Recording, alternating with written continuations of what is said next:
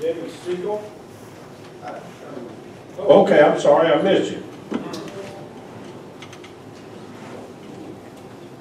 Slower than that.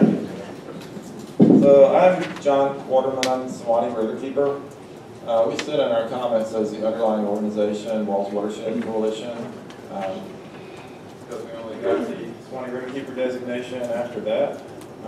We're one of the few organizations that crossed the Georgia-Florida line because the Suwannee itself and its main tributaries, the Riverkeeper and Wapaha, they cross the state line, so we do too.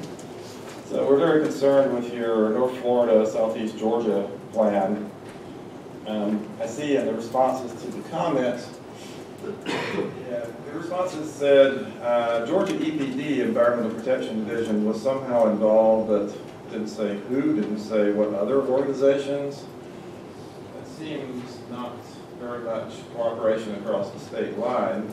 As far as the responses to comments in general, we only found out about those a week ago, the same day that the agenda for this meeting was posted. And that's not really a lot of time for our scientific experts to review the responses to the comments. One of them did look at a number of the responses referred us to the flow model.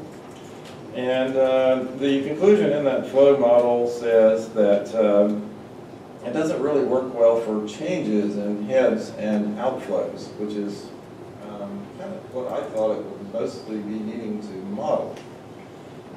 Our scientific expert who looked at that referred to it as a work in progress.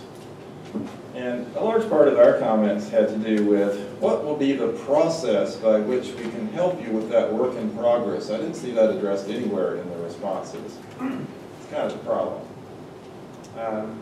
So what I would actually like to recommend is that you table this at least for another month until people have time to look at the responses to the comments and clarify things like what is the process going forward so we can all help you with this model. Thank you. You know, I'd just like to respond a little bit to that. This has been going on for almost 4 years.